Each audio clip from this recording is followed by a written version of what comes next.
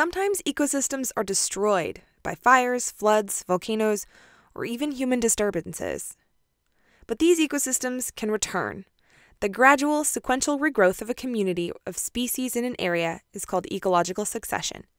There are two recognized types of succession, primary and secondary. Primary succession is the development of a community in an area that has not supported life previously. Examples include bare rock, a sand dune, or an island that's formed by a volcanic eruption. Secondary succession is the sequential replacement of species that follows disruption of an existing community.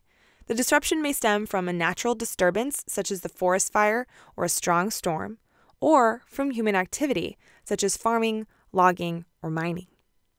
Let's look at the stages of succession and how to replace or start a community. First, you have a pioneer species, which are organisms that predominate early in succession. These species are usually small and grow and reproduce quickly, like moss, lichen, algae, or grasses. Then, larger shrubs and even trees will make their way into the area. And finally, a climax community is reached, which is the stable endpoint of succession, which lasts for a long time. Climax communities are recognized by large, old trees. Thanks for watching this episode of Teacher's Pet. Don't forget to like and subscribe and follow me on Twitter @SciencePet.